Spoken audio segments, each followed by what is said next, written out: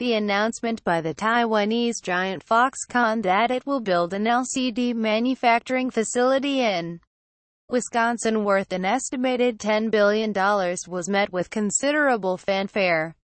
But the state has a troubled history in matters of economic development, and the company, a supplier to Apple, Google, Amazon and other tech giants, has a lackluster record when it comes to fulfilling its promises.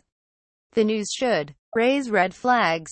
The deal, backers say, will create 13,000 jobs in 6 years, in return for a reported $3 billion in state subsidies. Only 3,000 of those jobs will come immediately.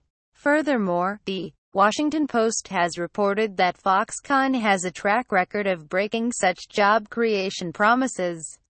In 2013, the company announced plans to hire 500 people and invest $30 million in Pennsylvania.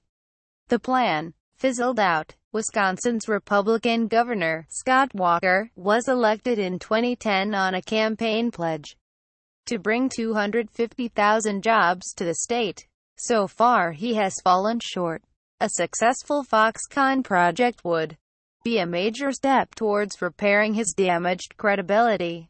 On Friday, he had a rejoinder for doubters of the project. At a stop in Eau Claire as he toured the state to promote the deal, the governor said, "There's a whole lot of people out there scrambling to try and come up with a reason not to like this.